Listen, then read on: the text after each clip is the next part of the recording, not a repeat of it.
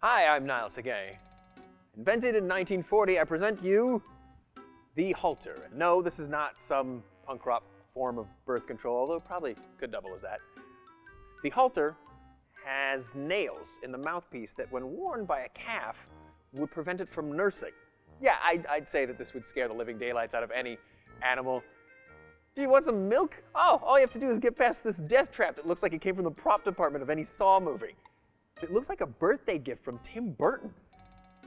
It was used sparingly because it was invented in the 1940s during World War II, which I guess makes sense that they would ration.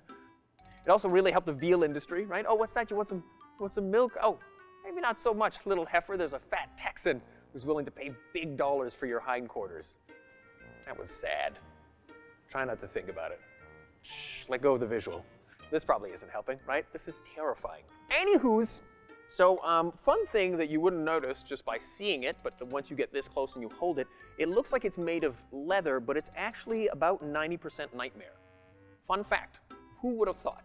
Had little nails, little nails that you would put on a calf. There's no way that any person who invented this has ever seen any kind of Disney film. They're just, how could you? I got nothing. This thing has stumped me. It's broken me as a person, I think. This next part is for the parents. So kids, if you could look away. I personally think we should bring this back. Maybe just put it on little children. Obviously a smaller size, which would save on leather, which ironically the calves would appreciate. And that way you could have like little kids, you know, they want more chocolate milk, but they can't. They'd just be slamming up against the fridge like a great white on Shark Week.